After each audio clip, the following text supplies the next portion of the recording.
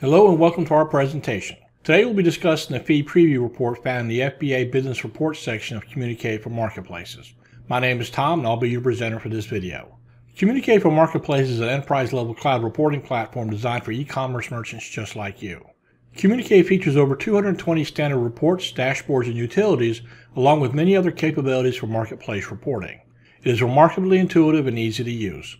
In no time you'll be running reports just like a pro. The Fee Preview Report is an Amazon FBA business report available for FBA merchants. The Fee Preview Report displays the estimated Amazon selling and fulfillment fees for your FBA inventory sold via Amazon. FBA fee estimates found in the Fee Preview Report are for your information only. You can use these estimates when analyzing your costs, pricing, and margins for your FBA inventory. Actual fees may vary depending on several factors like the pricing of your products and promotions applied to the sale. The Fee Preview Report provides itemized weight and measurement details used for calculating fee estimates. This report also provides itemized fee assessments which comprise the estimated total fee for each product. Included with this report are future itemized fee assessments for each product if applicable. The marketplace reporting implementation of this report has value-added features which extends the usefulness of the Fee Preview Report. Some of the value-added features include supplier info, along with brands and categories, for greater insight into trends and patterns for Amazon sales and fees. Let's get started with the Fee Preview Report presentation for marketplace reporting. Go to the FBA Business Reports menu located on the ribbon bar. Select the Fee Preview Report from the Payments section. Click the right mouse button anywhere within the report and select Search from the pop-up menu. Let's discuss the data filters for this report. The filter options found in the upper right has several filters we'll discuss. The brand filter displays a list of brands assigned to your FBA inventory. The group filter displays a list of Amazon departments or categories. The total estimated fees greater than zero option ignores any product where the total estimated fee equals zero. This is selected by default. The next set of filters located bottom left of the data filters is the marketplace filter options. For U.S. merchants with a unified North American account, the fee preview from Amazon Canada and Mexico will be included in this report. By default, Amazon US is the only option selected. You can select Canada and/or Mexico to include fee previews from those marketplaces as well. The data filters for this report include additional filter tabs located across the bottom. You can filter by brands, categories, products, and suppliers. We'll use the default filters for this report, so click on the Apply button to generate the fee preview results for the report. As you can see, there are 179 products listed with estimated fees. Let's look at the data groups and columns for this report so we can explain what they represent. This report features 8 groups, 4 of which are not visible by default. The Product Info group contains vital data about your product. The Financials group contains costs, pricing, margins, estimated fees, average fees, and percentages. The Dimensions group contains the weight, units of measure, size tiers, and measurements for your product. The Current Estimates group contains all the itemized fees charged by Amazon for your product. Most columns within the Product Info group are self-explanatory, but there are 4 columns we'll explain. The first 2 are the Product group and the FBA brand columns.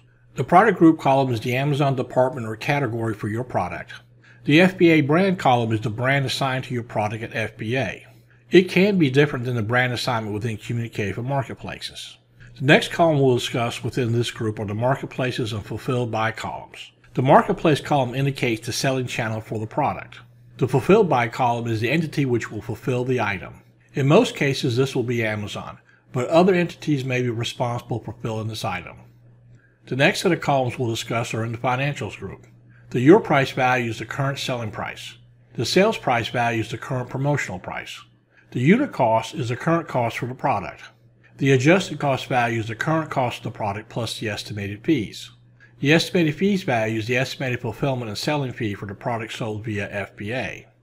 The estimated fee percent represents the percentage of fees to be paid for fulfilling and selling via FBA. The gross margin value represents the net sales less the cost of goods sold plus the estimated fees. The gross margin percent value represents the gross margin divided by net sales.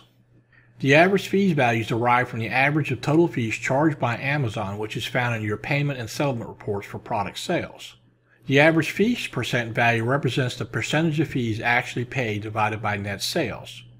The next set of columns we'll discuss are in the Dimensions group. The weight value is the weight of the product. The unit of weight value is the unit of weight in weight measurement. The unit of measure value is the unit of dimension used in measurement. The product size tier value is the size tier assigned to your product by FBA based on its dimensions and weight. The shortest side value is a measurement of the shortest side of your product, including its packaging. The longest side value is a measurement of the longest side of your product, including its packaging. The median side value is the measurement of the side that is neither the longest nor the shortest of your product, including its packaging. The length girth value is the longest side of your product, including its packaging, plus the girth, a unit of measure equivalent to the median side plus shortest side multiplied by 2. The next set of columns we'll discuss are in the current estimates group. The referral fee value is the estimated referral fee for selling the item on Amazon. The fulfillment fee value is the estimated FBA fulfillment for your product per unit sold. The handling fee value is the estimated order handling fee per order. The pick-pack fee value is the estimated picking and packing fee per unit.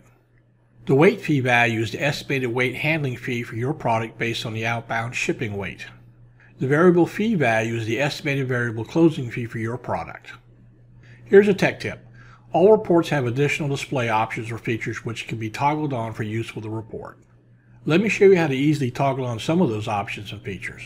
Go to the Configure section located at the top of the ribbon bar and click on the Display button. Go to the Column Options section and select the Future Estimates column option. Once these options have been selected, click the OK button to apply the changes and return to the report. A fifth group, Future Estimates, is now visible. It contains 6 columns which provide future fee estimates that will be charged by the future fee category effective date. The columns in this group are the same as those found in the Current Estimates group, except these values are proposed future fees based on the fee category effective date. The current fee category is the current fee category mapped to your listing. The future fee category is the future fee category that will be mapped to your listing by the future fee category effective date.